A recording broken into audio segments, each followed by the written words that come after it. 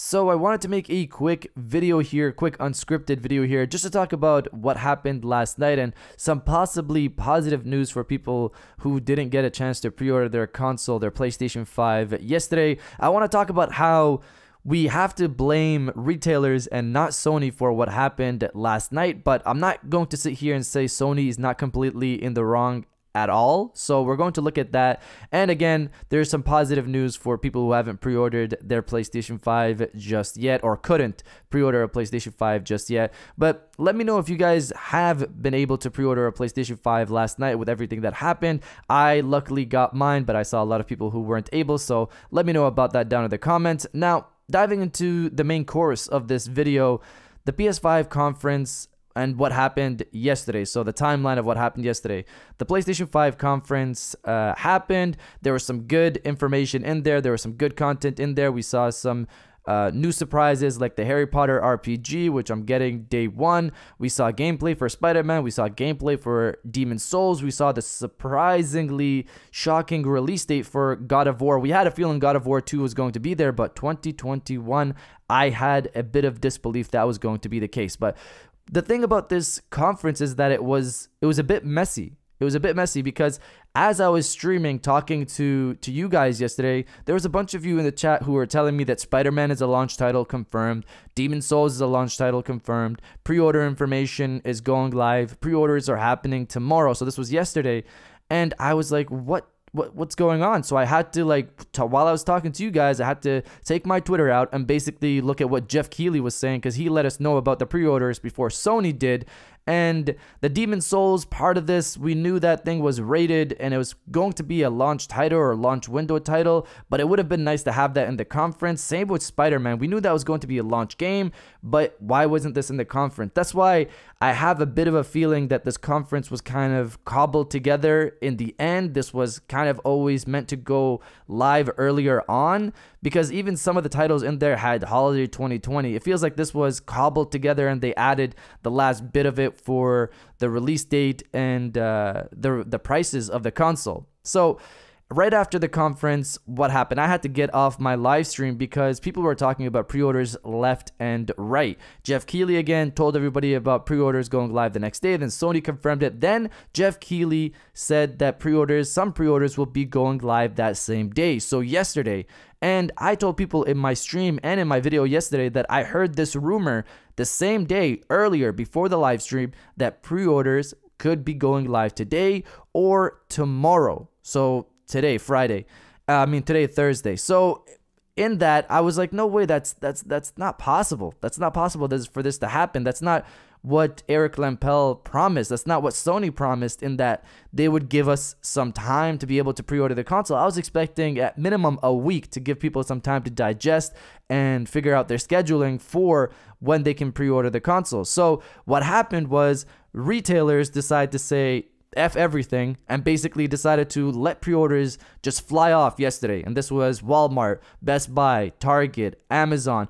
All of these retailers decided to just fly off and let their pre-orders go live yesterday, when Sony has told people that they were scheduled to go on Thursday, today. So this is the part where I put some blame on the retailers, or really the big blame on retailers from what happened yesterday, in that all these pre-orders just decided to go live. They just switch that on, and people were fumbling. People were just going I was fumbling as well. I was just seeing the news, and then I was going on my Best Buy app, Walmart app, Amazon app, anywhere I could to see if they had pre-orders going live there. And I saw Best Buy have the pre-orders go live. I pre-ordered that minute, and then I told my friends about it. And this is where it hurts a bit, because if I didn't tell my friends about it, they wouldn't have been able to secure a PlayStation 5 yesterday. They would have been in the unlucky space of people who just took what Sony said in terms of pre-orders going live on Thursday, and they would have waited for that. I saw a lot of people going in that realm as well. Now, in terms of pre-orders going a day later after the event, that in itself was just horrible scheduling. That should have not been the original plan, and I don't think that was the original plan.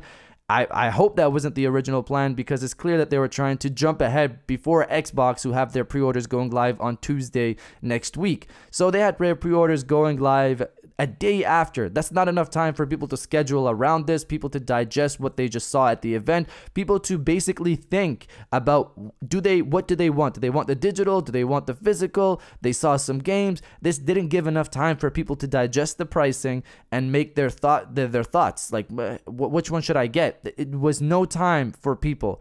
And I kind of feel this might have been, and I'm just saying this is my own paranoid thought, I think this might have been in relation to some of the negative news that came out afterwards, which was games like Horizon Forbidden West, Sackboy Big Adventure, Spider-Man Miles Morales, all coming to the PlayStation 4 as well. So later this year, if people want to play Spider-Man Miles Morales, they don't have to get a PlayStation 5. They can just stick it out with the PlayStation 4. If next year people want to get Horizon Forbidden West, they don't have to get a PlayStation 5. They can just get a PlayStation 4. Now, this again falls in my personal realm of paranoia again.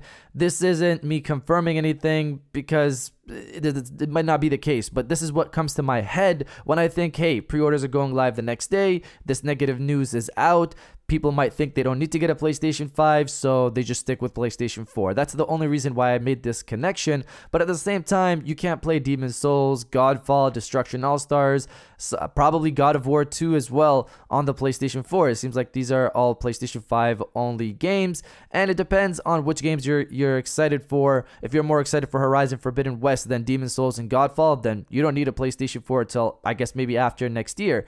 But those, again, are my personal thoughts. Now, looking at the possibly more positive news, Jim Ryan confirms more PS5s are available in comparison to the PlayStation 4. So reading from the Washington Post, Sony boss Jim Ryan said Sony will have more PlayStation 5 units ready for sale than they had PlayStation 4 units in 2013. About 2.1 million PlayStation 4 units sold worldwide 2 weeks after its launch, its 2013 launch, with 8 million in the first day alone. So forget the second part of this, but the first part is that they have more units in comparison to the PlayStation 4, which I believe in the same time period leading to March 2014, they had about 7 million or something like that, some 7 point something. And reports have told us, and I'm going to go ahead and kind of trust these reports because they have been accurate with a lot of stuff, in that there's about 11 million PlayStation 5 consoles that they're going to be producing up until December. So I think half of them are supposed to be, so about 5 to 6 million for the upcoming months leading to December, and the other half is going to be for January to March. So 5 to 6 million PlayStation 5s just for the next few months is not bad. And I've also heard people saying that even though they didn't get a pre-order yesterday, they've kept trying and trying and trying, and they have been able to secure PlayStation 5s recently, like this morning. So for the people who have not been able to pre-order PlayStation 5 just yet, my advice to you is to keep trying, because hopefully you can get in and lock in your PlayStation 5s. But if you still can't get it now, or maybe in the next few days, there's still more to come. There's still millions of PlayStation 5 consoles